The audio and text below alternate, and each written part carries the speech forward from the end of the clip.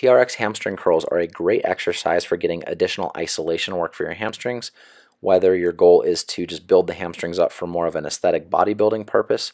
or if you're looking to target the hamstrings for a more performance-oriented goal. This is a great drill for both. Now, from more of a performance functional anatomy standpoint, this is an open chain exercise, different than something like an RDL or a deadlift where our feet are fixed to the floor and we're moving through the hip.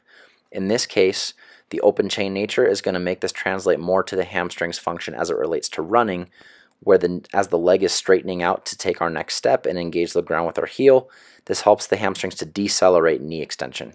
The most important thing to be mindful of on this exercise is making sure that we maintain hip extension throughout so that the only real joint moving is the knee joint.